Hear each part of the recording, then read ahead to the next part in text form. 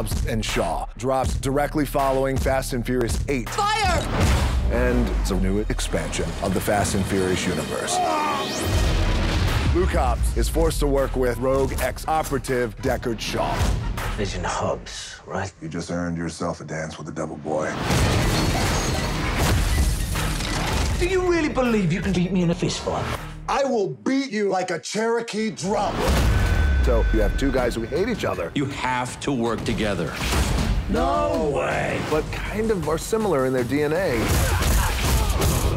Oh, and they have to save the world. Buckle up, fat boy.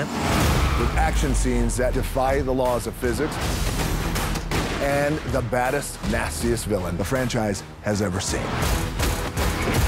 Look at me. I'm Black Superman. Come on! Hobbs and Shaw is going to take action to a whole new level.